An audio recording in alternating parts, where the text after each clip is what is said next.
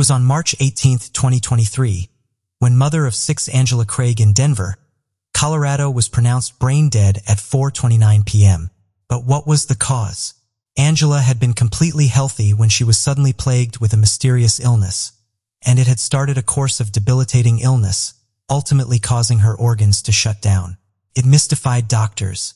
It had only been a few days prior on March 5th, when 43-year-old Angela returned home after a trip to Utah to visit her sister.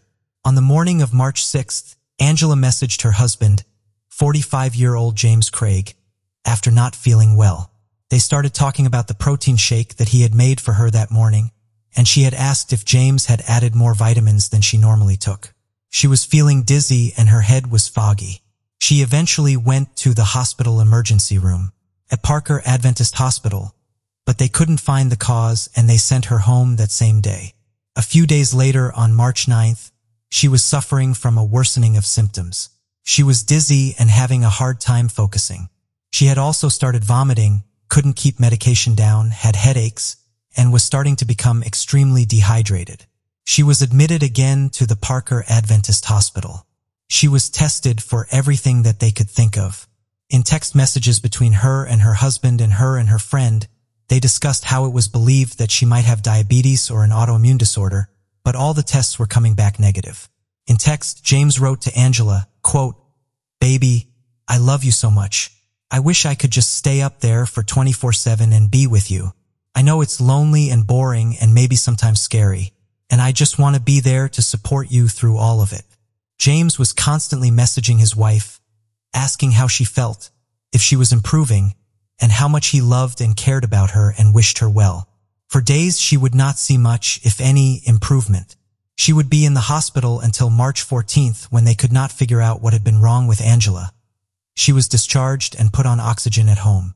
Less than 24 hours later, Angela's brother rushed her to the Colorado University Hospital at approximately 11 a.m. Her husband, James, would arrive very soon after she was admitted. Angela complained of a severe headache and dizziness, and at approximately 2 p.m. she had a seizure and would start to decline rapidly. Doctors struggled to intubate and she suffered intracranial pressure and no pupil response. Angela was moved to the intensive care unit and doctors said her prognosis was very dire. His business partner and best friend arrived and pulled a nurse aside. "Before we proceed, I've got an exciting surprise for you. We've launched a brand new channel dedicated to intriguing content such as old historical mysteries, cold cases, and particularly chilling horror stories perfect for bedtime. Drop a comment letting us know if you're a fan of horror stories or not. You can find the link in the description below. Let's find out who will be the first to explore it." Alright, let's dive back into the video. Informing her that they had suspicions that Angela may have been poisoned by her husband.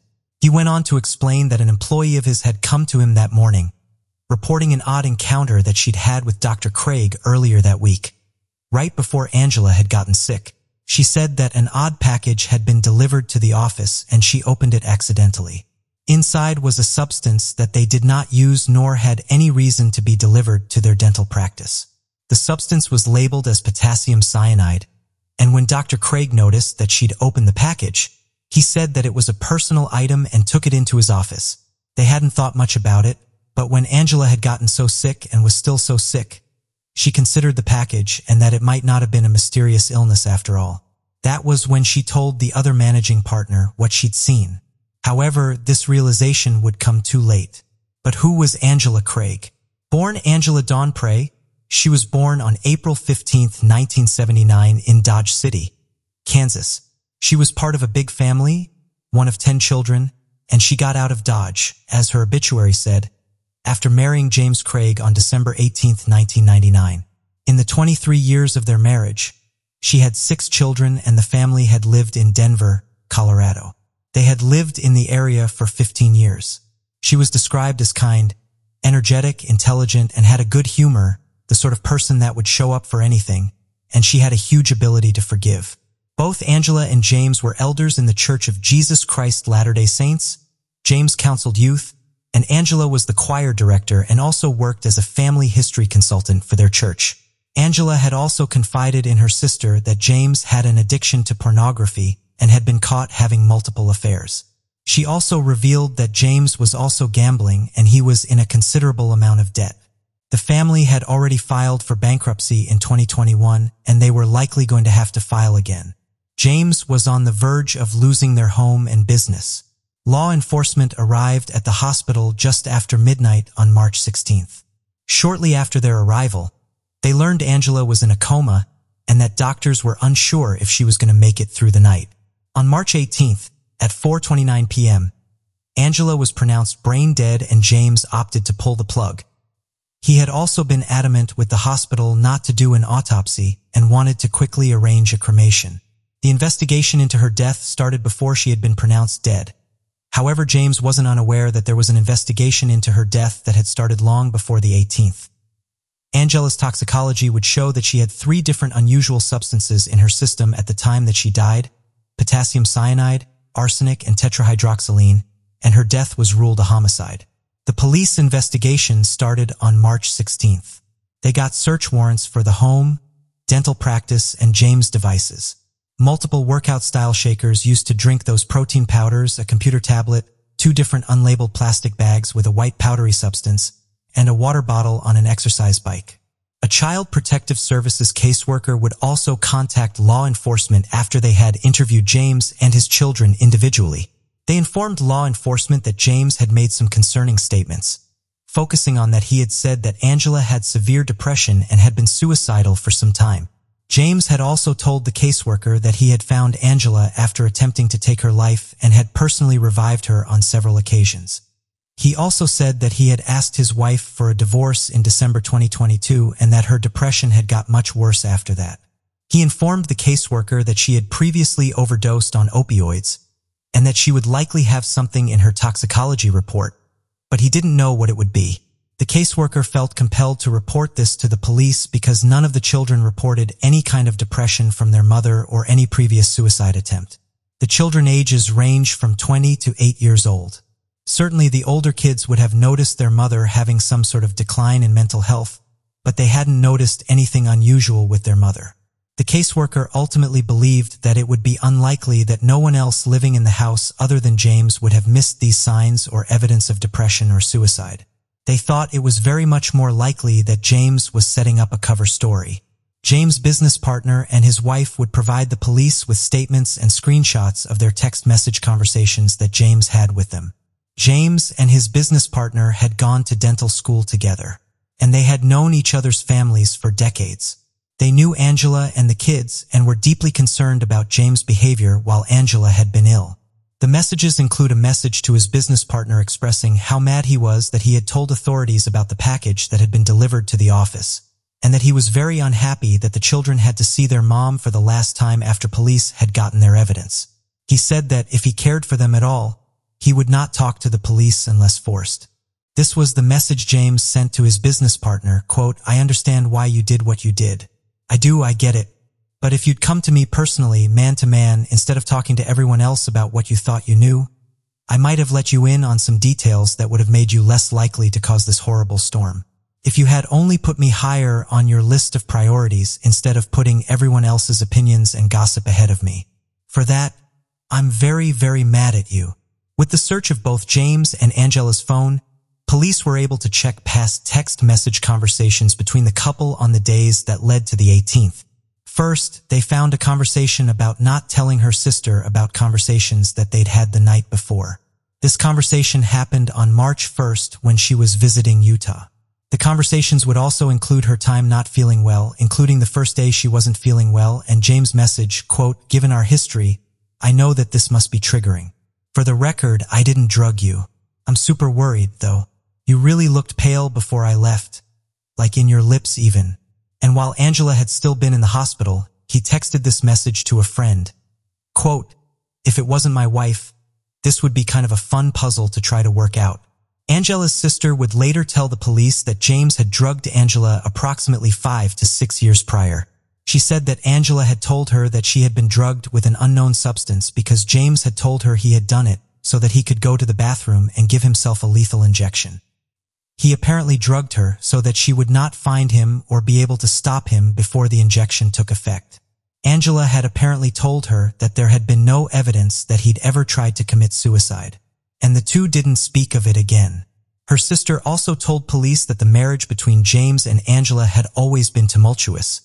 James had multiple affairs over the years, and he had told his wife he'd been addicted to pornography since he was a teenager.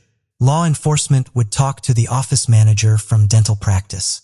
She had worked as their office manager for about 6 months, and she told police in her interview that she'd been told that on March 6th, James and his wife had worked out together, and that he had given his wife extra protein in her shake because she was feeling sluggish, and that she had started to feel unwell and had been taken to the hospital. And after his wife had been discharged the first time, she had found James in exam room 9 on a computer in there, which had been odd because he had his own computer in his office and a laptop that he often took home with him. He would not have needed to use that computer except with a patient, and he was alone. Shortly after she left the office, with James still in the exam room, she got a text message from James saying that a package was going to be delivered to the office, but it was personal and to not open it. In the following days, Angelo was back in the hospital. James had said he was unsure if his wife was quote-unquote going to make it, in the same sentence, and also asked how the business was doing, which she had found odd. On March 13th, when the package arrived, the office manager discovered that one of the other office staff had opened the package, not knowing it was for James personally. The office manager went to reseal the package so she could put it in James' office when she noticed a packing slip for potassium cyanide. She had never seen it delivered to the office, and she didn't know a need they would have for it. She resealed the package and hand-delivered it to James. When Angela was back in the hospital, she looked at the side effects of cyanide poisoning and it matched her symptoms. That was when she then informed the business partner. On March 17th, police started to look into James' web history. They discovered that on the computer hard drive found in exam room 9, James had another Gmail account, different than the one that they knew. With this email, James had conducted searches for how many grams of pure arsenic to kill a human. Is arsenic detectable in an autopsy? The same account was used to order arsenic metal from Amazon on February 27, 2023, and it was delivered to his home on March 4th. More searches were conducted, including YouTube searches for top 5 undetectable poisons that show no signs of foul play. How to make poison, the top 10 deadliest plants that can kill you. The top 5 undetectable poisons video listed both cyanide and arsenic as follows, quote, cyanide found in countless items in the home and other locations. 1.5 milligrams per kilogram of body weight is a fatal dose for humans. Arsenic is virtually undetectable besides the Marsh test used in murder and mystery. This was not only the chemical that was ordered using this Gmail account. James had also ordered potassium cyanide from Midland Scientific. His order confirmation came through on March 9th after some emails back and forth for proper forms to be signed. In the emails, James said it was for surgery and he needed delivered the next day. The emails between Midland Scientific and James showed that he would get the package on March 13th, not the next day. This is believed to be the package that was opened by office staff. While looking into this new email, police would also find correspondence between a woman and James that seemed to be intimate in nature. 2 flight itineraries were found with this woman traveling from Austin, Texas to Denver, Colorado. The dates of these flights were March 8th to 10th and March 16th to 20th. The second itinerary was purchased on March 4th, the same day that the arsenic arrived, and they were able to learn that this woman was an orthodontist who James had met at a conference earlier in the year.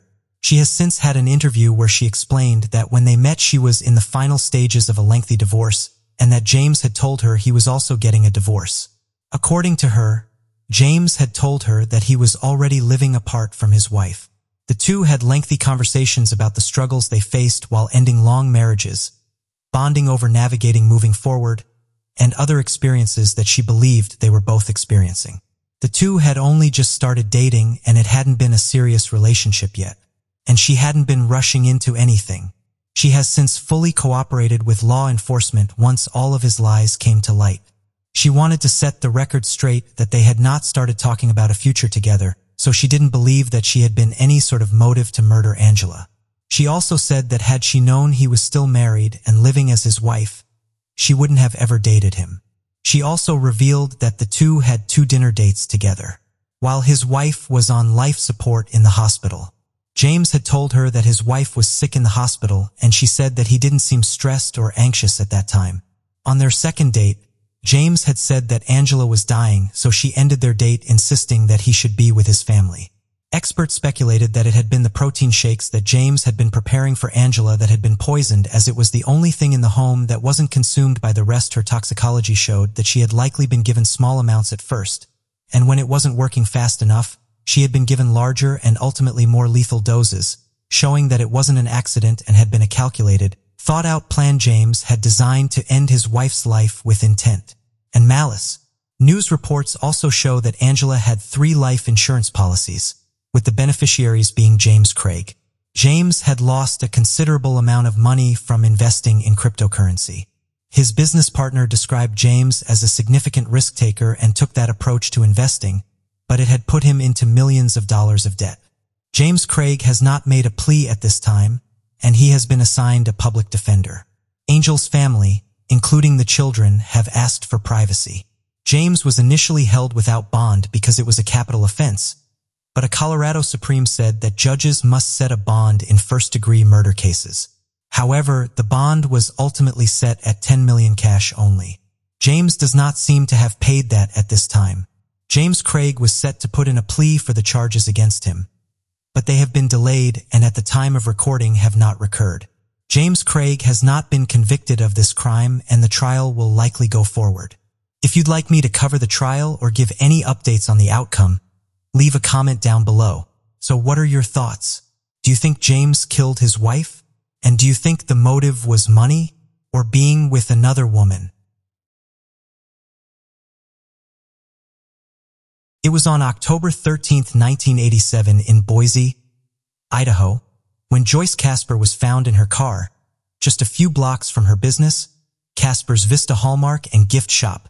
She had been murdered, and her death would shake the community. Joyce was 65 years old when she died.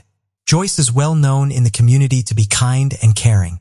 She and her husband, who was a pharmacist, owned a pharmacy until 1986, until they opened Casper's Vista Hallmark and Gift Shop. Her husband John Casper had died in 1982, and Joyce continued to run the shop after his death. John and Joyce had 3 children together, 2 daughters and 1 son. Joyce was known to work late, and it wasn't odd for her to be at the shop until very late in the evening.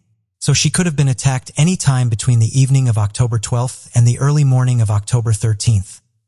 Authorities would eventually release that they believed Joyce had been abducted from her shop, sexually assaulted and strangled to death before being put in her car and driven away. Another significant piece of evidence was that Joyce had reported being attacked in her shop 2 weeks prior to her murder, but she had managed to scare him off and the attacker had run away quickly. During the encounter, he had attempted to assault her. She reported that the man was in his late teens, early 20s with slicked back black hair. Nor the man who had killed Joyce. The case would go cold very quickly, with no witnesses and very little evidence that could be used in 1987, and all the leads soon dried up. But in 1988, another attack similar to Joyce's reopened the case. Another woman in her 60s had been attacked, but in her case, her attacker was found quickly and denied having any involvement with Joyce's case. Even though there were several similarities, the case would again turn cold, and it would stay that way for decades. It was reopened in 2005 when they took another look at the evidence that had been preserved in 1987. However, at that time, nothing new came up. But in 2017, 2 detectives were assigned permanently to the case, and scientific advancements had caught up with DNA analysis. They sent a DNA sample believed to have been from the suspect to Parabon Nanolabs. They were able to create a computer-generated profile of the potential suspect. They would release that they believed the suspect was Latin American, possibly from Puerto Rico or Colombia. The data from the genetic markers would reveal that he had brown or hazel eyes, brown or black hair, and that he didn't have freckles. In 2017, they would admit that some of this, like the hair, may have changed in the 30 years since the murder, but that they had hoped someone would recognize the composite created by their program. In 2019, a new detective would start to work the case, this time working with Identifinders International in the hopes of using genetic genealogy to help find a suspect. This analysis would take until 2023 to reveal the suspect. And it was in July 2023 when the Boise Police Department announced they had found a suspect in the 36-year-old cold case, Frank A. Rodriguez. Unfortunately, no arrest could be made as Rodriguez had died in 2007 by suicide. Authorities met with his family, taking DNA swabs which were analyzed and proved through genetics that Rodriguez was the suspect. Even though he had passed, both the retired Boise detectives that had worked the case and the Casper family were relieved to have some answers about what had happened to Joyce after all this time. Rodriguez had a history of violent outbursts, mental health issues, and substance abuse. But he didn't have a criminal record. At the time of Joyce's murder, he would have only been 17 years old, and he lived only blocks away from the store. He spent the rest of his life living in the area and is being investigated in connection to other cold cases in Idaho. Rodriguez's physical description at the time also matched report Joyce gave from the attempted assault that had taken place at her store 2 weeks prior to her murder. Police have asked if anyone knows anything about Frank A. Rodriguez to contact the Boise police, as they believe this is probably not his only crime. It was on May 3, 1975, when a farmer was checking the back end of his property near the Nation River, about 40 kilometers east of Ottawa, Canada. He noticed something floating in the river, and there he found a woman's body, face down, in the water. Before doing anything, he called the police. The Ottawa Police Department arrived and discovered a woman's bloated, naked body with a cloth covering her face. She had a dark blue leotard top, bunched up around her neck. Her hands had been bound in front of her with a blue necktie with Canadian flags, and her ankles had also been bound with 2 additional men's ties. The cloth around her head was described as 2 pieces of a bloody green fabric, a disposable hand towel, and a distinctive Irish linen tea towel. Loosely wrapped around her neck was a television cable, and a piece of a curtain rod runner could be found in her armpit. The autopsy would put her age between 25 and 35. She had shoulder-length dyed red hair that was believed to have been brown naturally with hazel or blue eyes, believed to be about 100 pounds, and she was 5'5" tall. Both her fingers and toenails were painted red. She had a high-quality partial dentures with multiple fillings, having police believe that she was of a middle-class background. They stated that it appeared she'd never had children, and she'd had her appendix removed. She'd also eaten a large meal right before her death.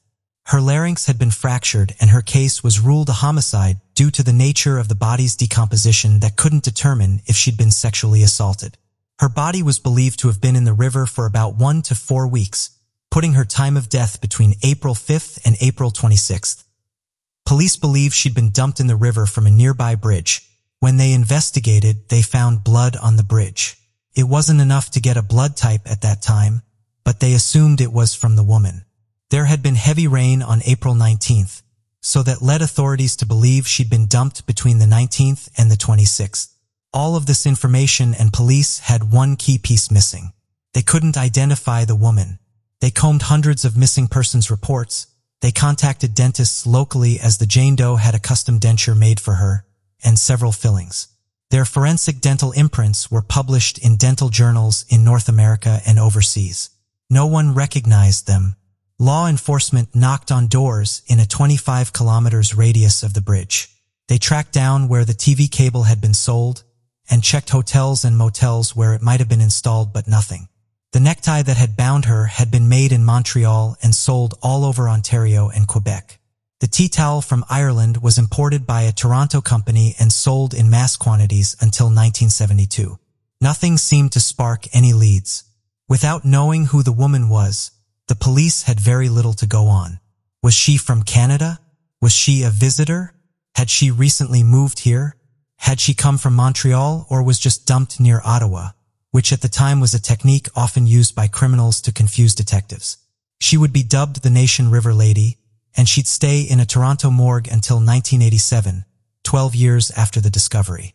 She was eventually buried in Toronto Mount Pleasant Cemetery. News of her burial would bring in some fresh tips, but would lead to dead ends.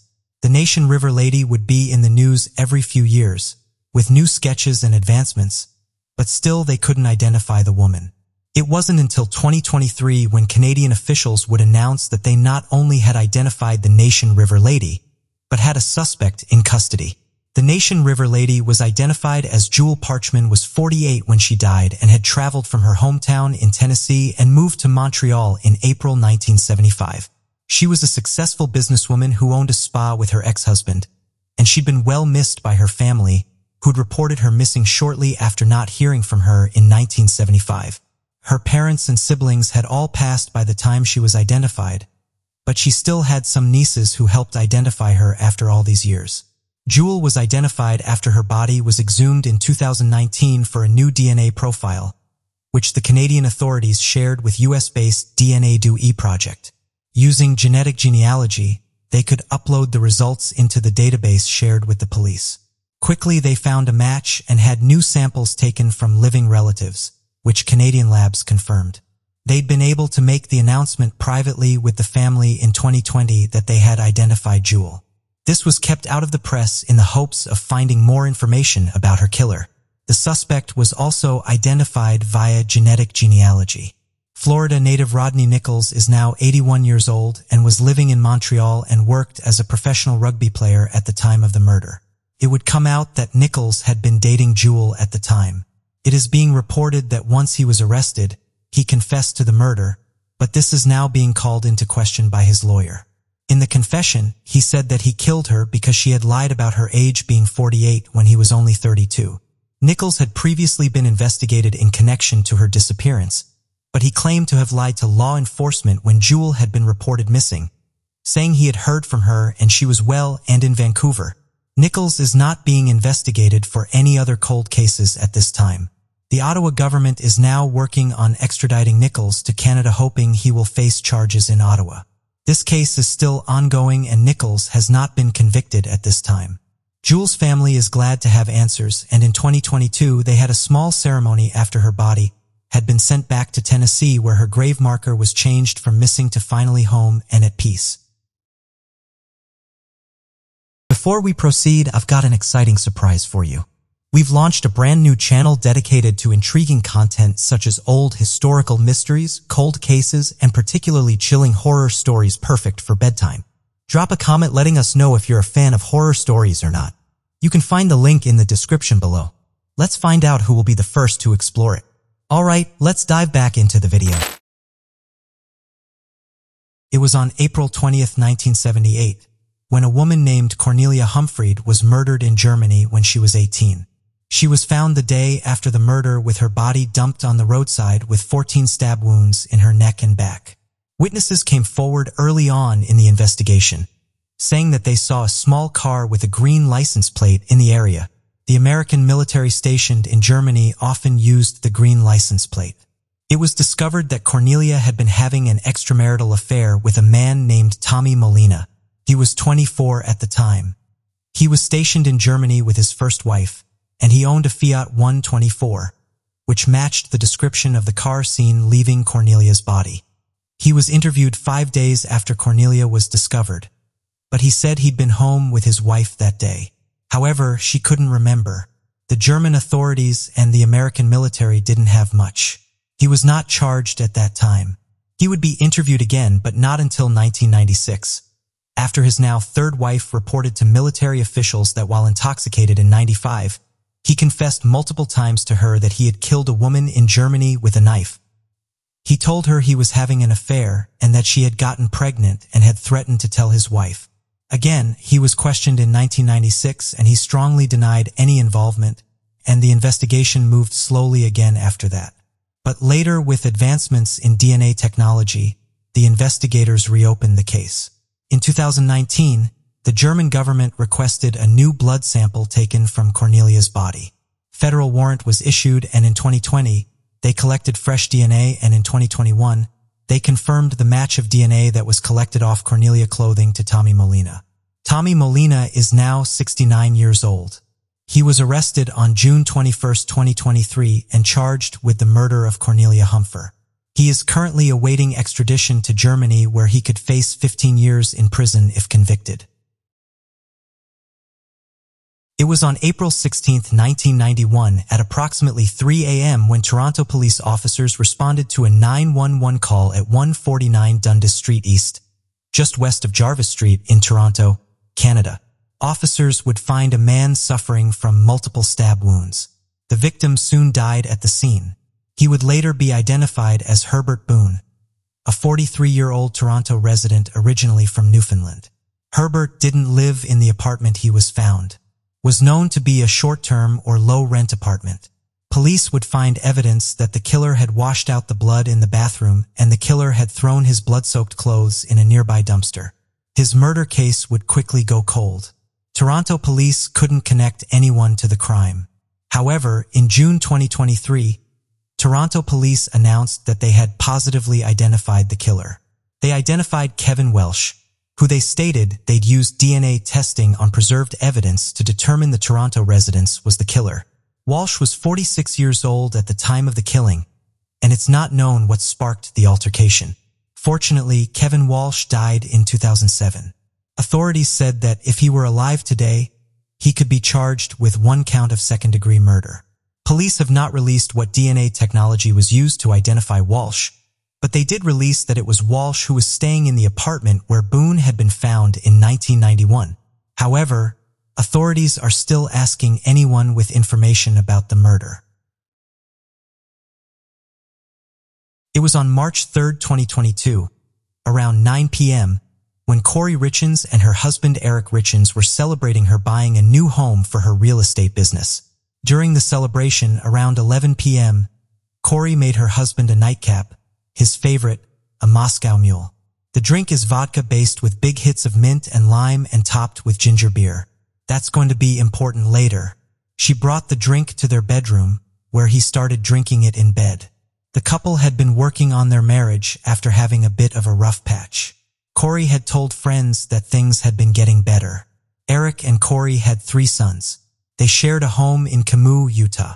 Camus gives residents the feel of rural living with large estates.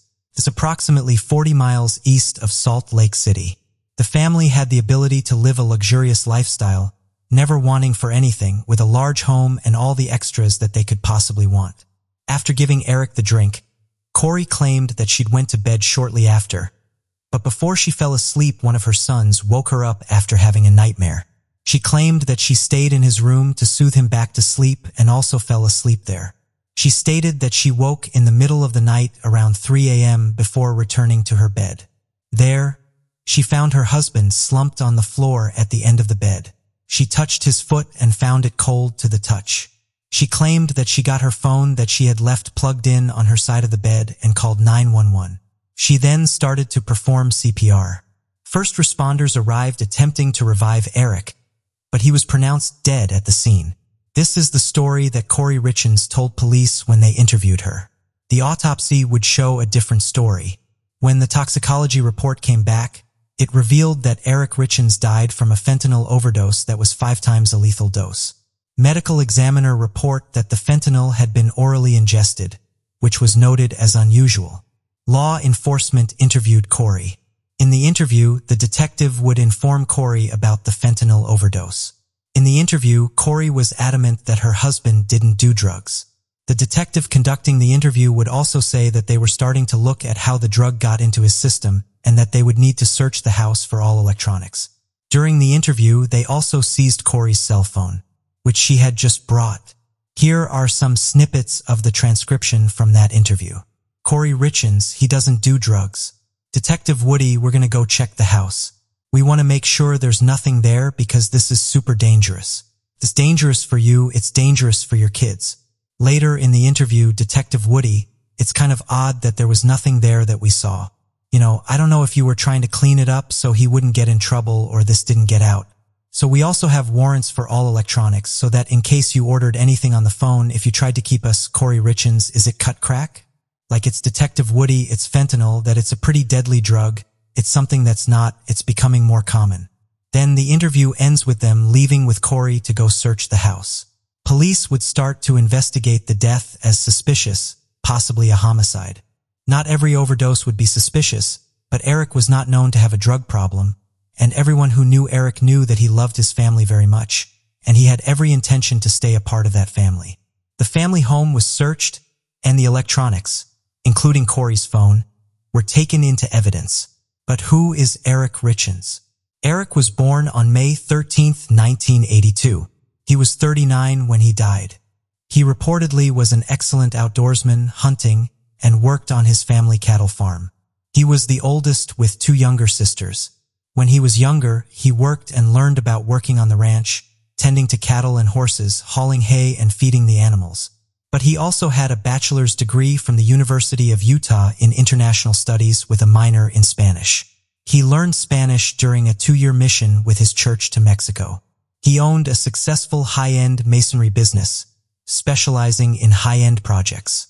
He owned the company with his friend, Cody Wright. Corey and Eric met while Corey worked at Home Depot as a front counter person.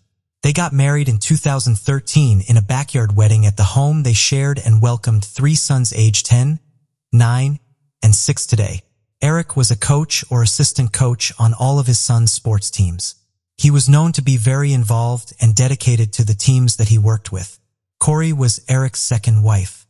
He'd been previously married to Julie Jorgensen, whom he married in 2005. There's not much information about this marriage, but they divorced in 2009 and Julie passed away in 2011. Eric and Corey signed a pretty tight prenup agreement, which stated that Corey wouldn't get any of Eric's assets in the event of divorce. She would only inherit his estate in the event of his death. From the outside, it appeared that they had a great marriage and a successful life to the outside world. They had a massive home worth $1.1 million and everything they could want or need. In 2019, Corey started her company, K. Richens Realty LLC, where she was a real estate agent. And according to her company, she would buy and flip homes. Future findings would show that she was constantly losing money with this venture. Financial records would begin to paint a picture of just how unsuccessful Corey was with money. After Eric's death, it would come out that Eric had talked to his family about wanting a divorce, but he planned to stay in the marriage for the kids. Some reports said that Corey had stated that Eric was having an affair and that she had moved out some of his clothes, but that they had gone to counseling and things had been well before his death. However, the media and court documents began to paint a different story. It showed that in September 2020, Eric discovered that his wife had racked up a substantial amount of debt with her business and that she had been stealing from him to pay for it. She had stolen excess of $200,000 and charged more than $30,000 to his private credit cards. He also discovered that she had fraudulently borrowed $250,000 using a forged power of the fraudulent power of attorney had been dated and signed in 2013, but not notarized until 2018. She had also taken money that had been set aside to pay his business taxes. The amount that Corey stole seemed to be never-ending, but ultimately she promised to repay the stolen money back from the accounts. In November 2020, Eric had also decided to put the house and all of his assets into a living trust that his sister, Katie Rich and Benson, is the trustee for, and she was also made the representative for the estate of Eric Richens. It is believed that Eric did this because he felt he could no longer trust his wife. Eric and his business partner had life insurance policies out in each other's names, which is standard practice just so that the other can buy out the estate of the other partner if anything were to happen. It was discovered that in January 2022, Corey changed the beneficiary to herself on Eric's policy. It was something that he discovered and quickly changed it back. Shortly after this incident on Valentine's Day, Eric got violently sick from eating and would express fears to a friend that he thought his wife might be to blame. It is also believed that Corey had 2 life insurance policies taken out in Eric's name without his knowledge, one from 2014 and one from January 2022. The policies where Corey was the sole beneficiary. She had all the information sent to a P.O. box that Eric nor his estate knew about. After his death, she filed death claims on both of these policies and received $1.5 million directly benefiting from the death of her husband. After Eric's death, Corey would go on living her life. Some would think extravagantly. She took her kids on trips and kept living life as usual but with more money in the bank. Almost a year to the day of Eric's death on March 7, 2023, Corey published a book called Are You With Me? It was a children's book about a boy who had lost his father and could feel his presence afterward. Covers topics on feeling if someone is with you after they die. A few weeks after the book's release, she was on a local morning news show in Salt Lake City to promote the book. She had seemed cold and disconnected, but she credits her son in helping her write the book with her. She said that it was written to help them understand that her husband is with them even if he wasn't there. She wrote it as a comfort to her sons and others experiencing the loss of a loved one. She dedicated the book to her husband, saying, quote, "To my amazing husband and wonderful father." The book is no longer available on Amazon. On May 8, 2023, Corey was arrested and charged with aggravated murder and 3 counts of possession of a controlled substance with intent to distribute. The following is the prosecution and estate of Eric Richins' belief of the events that led to his death and after. On May 2, 2023, the police interviewed a woman only disclosed as CL. At this time, her full name is being held for privacy. She's a known acquaintance of Corey Richins, who had previously cleaned her house and some of the properties Corey was flipping. CL is also known to have past charges of possession of a controlled substance with intent to distribute. She's not been charged with anything at this time. Between December 2021 and February 2022, Corey reached out repeatedly to CL. Once was asking if she could get pain meds for an investor with back pain. CL contacted an acquaintance known as Acquaintance 1 who got in contact with a dealer known as Acquaintance 2 and was able to procure hydrocodone pills for Corey, which Corey paid for by leaving money for CL at a house that she owned at the time. 2 weeks later, Corey asked CL to get something more potent like, quote, "that Michael Jackson stuff." She then asked for fentanyl. CL then contacted the dealer again on February 11, 2022 and got 15 to 30 pills that Corey paid $900 for. She picked them up at CL's house. There are 2 reports of what happened on Valentine's Day 2022. In one document, Eric ate a sandwich that Corey had left on the seat of his truck with a love note. After eating it, Eric immediately got hives and had difficulty breathing. The other account, which is the arrest warrant, said that Corey and Eric were having dinner at their home when Eric got very ill after dinner and believed that he'd been poisoned. In both of these options, it was reported that Eric contacted a friend and said he believed poisoned him. There is no evidence that Eric acted against his wife on this belief. Almost 2 weeks after Valentine's Day, on February 26, 2022, Corey contacted CL again, asking for another $900 of fentanyl, which CL procured and left in a fire pit at another house connected to Corey. 6 days later, Eric Richin died of a fentanyl overdose. Another piece of evidence was that on the night that Eric died, Corey had stated that she left her phone in the bedroom when she went to sleep with her son.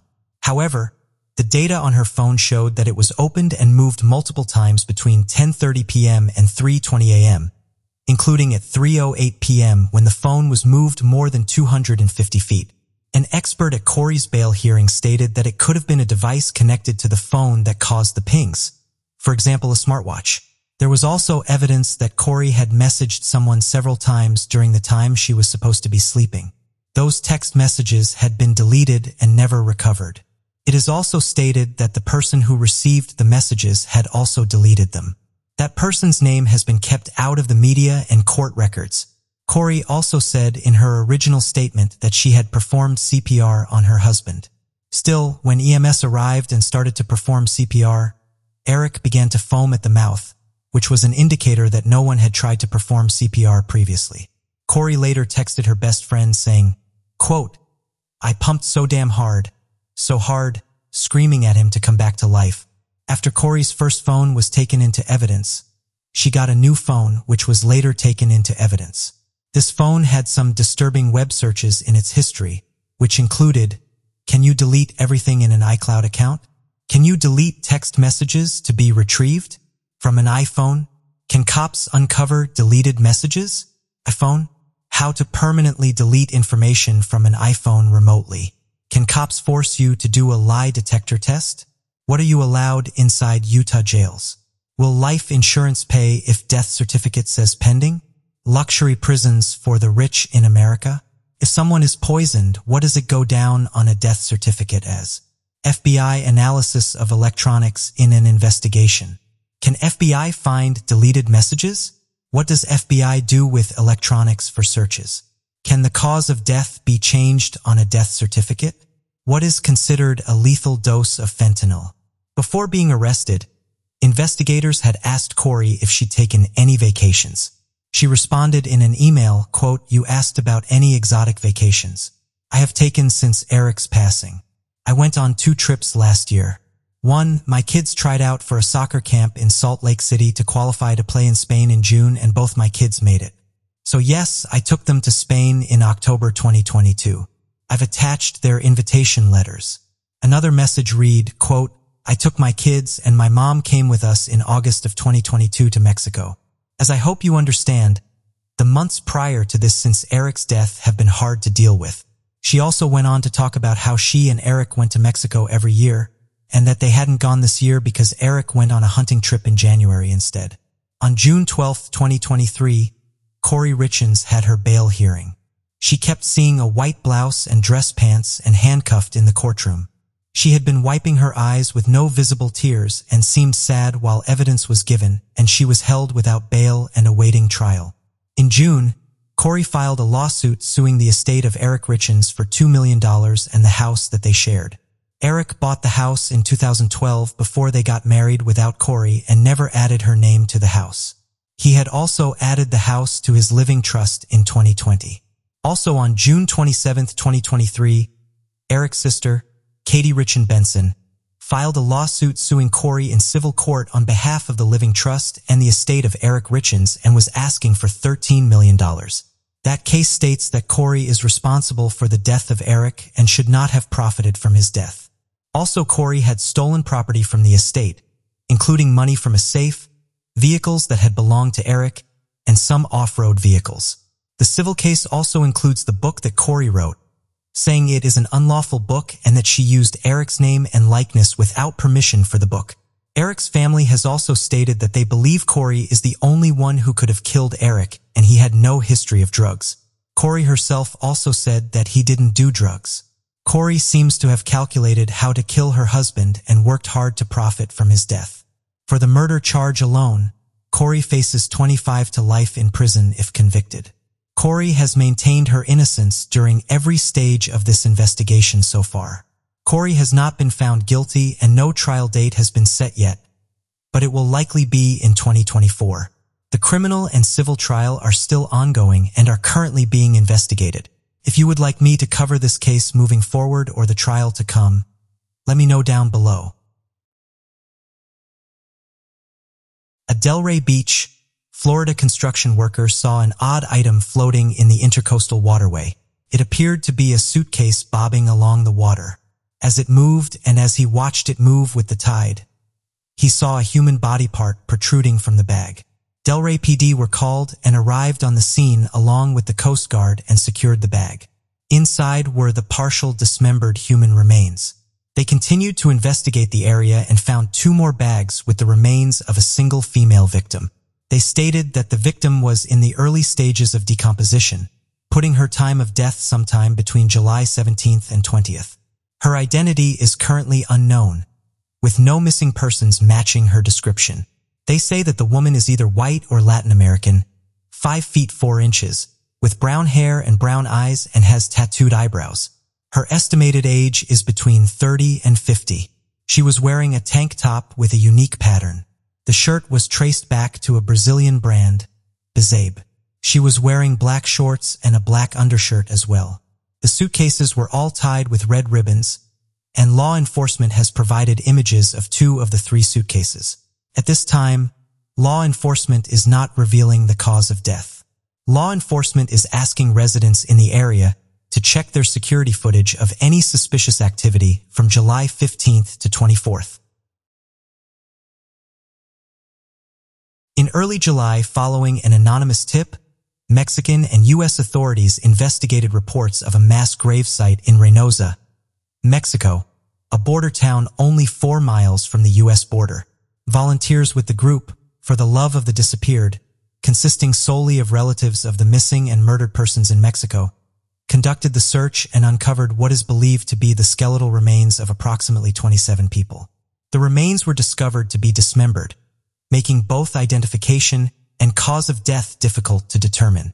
However, relatives were able to identify 4 victims based on tattoos, though DNA confirmations have yet to be conducted. A Officials in Mexico have stated that a thorough investigation will be conducted to identify the persons found. This is, unfortunately, a concerning trend in recent years, with several mass grave sites being found across the country. According to the Advocacy for Human Rights in the Americas, there are over 100,000 missing people in Mexico, and gangs or cartels abduct, murder, and dump victims into mass graves much like this one. Investigating these tips can also be quite dangerous for the volunteers, as cartels have been known to leave false tips and hide explosives. Dozens of people, including some children, have been casualties. After multiple attacks, Mexico has decided to stop having law enforcement show up to these areas to search. Now, search parties mostly consist of mothers of these missing loved ones. A heartbreaking sacrifice these volunteers are making to restore some answers to families. A Portland, Oregon jury is currently deciding the fate of 38-year-old Tony Klein. The former nurse has been found guilty of using his position of authority to intimidate his patients at the Coffee Creek Correctional Facility. Klein was employed there from 2010 to 2018, and during his time there, he used his position at the facility to isolate and abuse inmates who came into the medical unit for treatment as well as inmates who worked in the department as orderlies. He resigned when abuse allegations started to be investigated by Oregon State Police. The U.S. Attorney's Office said in a statement to the media, quote, "By virtue of his position as a medical provider, Klein was often alone with his victims and assaulted many before, during, and after medical treatments. For women who worked in the medical unit, Klein manufactured reasons to get them alone in secluded areas such as medical rooms, janitor's closets, or behind privacy curtains. Klein made it clear to his victims that he was in a position of power over them and that they would not be believed if they tried reporting his abuse." An investigation into Klein began in 2018 when an inmate came forward with a federal lawsuit against Oregon Department of Corrections for a culture of abuse and directly named Klein as a perpetrator of a significant portion of that abuse. His trial began in July and the jury took 2 days to deliberate the verdict. He was found guilty of 17 counts of sexual assault and 4 counts of making false statements under oath in his 2019 deposition. He faces life in prison and his sentencing is set for October 17th. Henry Lee is a famous, now celebrity forensic scientist. According to his website, he claims to have been involved in solving 8,000 cases over his impressive 5-decade-long career. Cases he has provided his expertise on include the John Benet Ramsey investigation and the O.J. Simpson trial. He was a blood spatter expert for the Michael Peterson trial. He also worked on the Caylee Anthony murder investigation. He grew to be a highly desired trial expert, not only in the U.S. but across the globe. His fame also led him to become a serial regular on crime TV programs like Forensic Files, leading him to get his own TV show. However, some of his methods have been called into question. In 2007, he was accused of withholding key evidence in the Phil Spector trial, but it was deemed a mistake and he was never held accountable for that. 2 men convicted of a murder in 1985, Ralph Birch and Sean Henning, filed an appeal citing wrongful conviction and asked to have key evidence used to convict them be retested. The items in question was a towel Henry Lee had testified to contain blood. The appeal was approved and the towel was submitted to modern forensic examination. During that re-examination, it was discovered that the towel had never been previously tested and no blood was found. Henry Lee had lied about crucial evidence that had been used to convict 2 men of murder, and they had been in prison for nearly as long as Lee's career. In 2020, their conviction was vacated, which then led the 2 men to filing a federal lawsuit, citing Henry Lee and 8 other members of law enforcement as responsible for their wrongful conviction.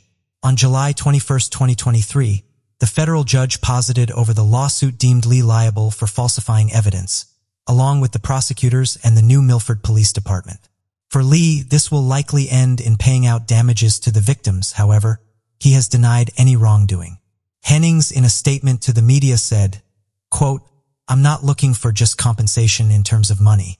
I want there to be changes in our system. There is no such thing as justice. You will never get back what they took from you. There's no getting my life back. They took 30 birthdays, 30 summers, weddings, Christmases, funerals, New Year's. There's no words for what they've done to me and my co-defendant. There's no words to describe what it feels like to be in prison for something you didn't do and sit and think, why did this happen? And why is no one coming to fix what they did? There's no words for that. At this point in time, there's no word yet on whether Henry Lee's other cases will be re-examined or if he'll be barred from any further work as a trial expert. Zachary Sheikh was arrested on July 20th when it was discovered that he'd been posing as a 17-year-old high school student in Lincoln, Nebraska. Lincoln Northwest High School had been the same high school that he'd graduated from nearly a decade ago. Sheikh had been using an elaborate scheme to locate, manipulate, and coerce victims to participate in sexual activities that he then distributed online. Some of the victims, all female, were as young as 13. He was arrested and charged with 2 counts of sexual assault and the use of an electronic device and 1 count of sex trafficking, a minor. The school district contacted law enforcement when it was discovered that a man had been attending the school with fraudulent documents. Sheikh had been documents described as well-crafted, which included a falsified birth certificate under the name Zach Hess, transcripts from other schools, immunization records, and other medical records. At this time, victims are still coming forward, but it appears to be a significant amount of young girls who communicated with this man. The exact scope of the victims is unknown at this time, but parents are encouraged to speak to their children. At this time, Sheikh has admitted to impersonating a student, but has denied sexually assaulting any of his victims physically. He is currently being held on a $250,000 bond. Court records have been sealed to protect the identities of the victims. Now, when asked how this could happen, officials revealed that Syke is 5 feet 4 inches, 120 pounds, and, quote, blended in with the other students. On July 13th, first responders were called to a grocery store in Evergreen Park, Illinois. An active shooter was reported, but there was only one victim who was identified as 21-year-old Jolene Flores. The victim had been in the stockroom when her ex-boyfriend came into the store and shot her multiple times. She was declared deceased at the scene. Armani Henry was arrested later that day and charged with first-degree murder. Jolene had recently ended the relationship and had sought out a protective order against Henry, and it had been granted, but it had never been served. 3 days before she was murdered, she discovered an Apple AirTag on her vehicle. She and her brother discovered that the AirTag was connected to Henry's cell phone and smashed it. He later turned up at her place of work, threatening her and her family if she cut contact with him. She had filed a second protective order the day before the attack. Her cell phone showed that on July 13th, she had 124 text messages from Henry threatening to kill her. According to court records from Chicago, Armani Henry had a history of domestic violence and had previously been convicted of battery. He has been charged with murder and is being held in custody while he waits his next court date on August 11th. 36-year-old Peaches Sturgo has been sentenced to 3 years in prison for defrauding an elderly man experiencing a cognitive decline of his entire life savings. Sturgo met the victim 8 years ago on a dating website, and since then, posed as not only a companion to the victim, but also as working from various financial institutions. She created fake emails and posed as a bank employee, convincing the man that he had outstanding. The victim was 86, a Holocaust survivor, and he lost his home in the process. The frauds were only discovered when the victim's son began going through his financial records. Sturgo, on the other hand, moved into a gated community, had multiple vehicles which included a boat, went on lavish vacations, and spent hundreds of thousands of dollars on designer purchases, and often went to the victim's home to steal items to resell. Text messages between her and her real-life partner revealed that she often would make fun of the victim for believing that she loved him and lamented when he couldn't send her any more money. She also said in text messages, quote, "I'm just aggravated, hurt, frustrated that I haven't made money. I don't want to work. It's too hard." Sturgo was arrested on January 2023 and charged with 1 count of wire fraud. She was pleaded guilty to the charge. The victim sent a letter to the courts during the sentencing hearing, and he said, quote, "As a Holocaust survivor, I have endured unspeakable pain and loss in my life, But never did I imagine that I would be subjected to such heartless betrayal in my old age. At the age of 6, I lost both my parents in the Holocaust. It wasn't until 10 that I had an opportunity to sit at a school desk for the first time. He also wrote, quote, I grew up in a boarding school surrounded by the echoes of the horrors I had experienced. Determined to make a better life for myself, I moved to the United States in my early 20s. Over the next 60 years, I worked tirelessly to establish a successful business, family, and home in New York. And now I'm 88 years old. And the last thing I expected was to finish my days in the same manner I started them, penniless and betrayed. The judge noted that the exceptional cruelty Sturgo placed upon the victim, and she was sentenced at the end of July to 51 months in prison and was ordered to pay back just over $2.8 million to the victim. She was also ordered to forfeit the home she purchased, jewelry, Rolex watches, and 100 luxury items. A 67-year-old man, Ivan Sevastino, walked into a Wells Fargo in Lakewood, New Jersey, and attempted to rob the bank by slipping a note to the teller. The teller simply said no, so the man walked out of the Wells Fargo and went across the street to a TD bank. At the second bank, the man repeated the same process, handing the same note to the teller. At the TD, the teller handed over $1,500 cash and Ivan walked out. This isn't Ivan's first time making the news. In 2018, he was charged with a dozen counts of animal cruelty when it was discovered he was hoarding cats in his home. Over 50 animals were removed by the SPCA in what was described as a deplorable living condition. Ivan then robbed another bank on July 6th and was arrested shortly after. He has been charged with 2 counts of robbery and is being held in county jail while he waits for further court proceedings. It was around 1 a.m. on July 28th when a family discovered a man stuck in their chimney. The man was known to the family and was 47-year-old Irvin Ortiz Guzman and had been violating a protection order against him while trying to break in. Guzman had made it about 2/3 down the way of the chimney before the flue became too narrow and he found himself lodged inside. He screamed, which alerted the family inside, and they called 911. Firefighters had to work for 2 hours to pull him back up the chimney. He was extracted without any serious injuries, but was taken to the hospital for treatment for minor issues. Guzman now faces criminal trespassing charges and violating a protection order. Firefighters would like to remind the public that despite chimneys being okay for Santa to get in and out of, humans are not capable of going down chimneys.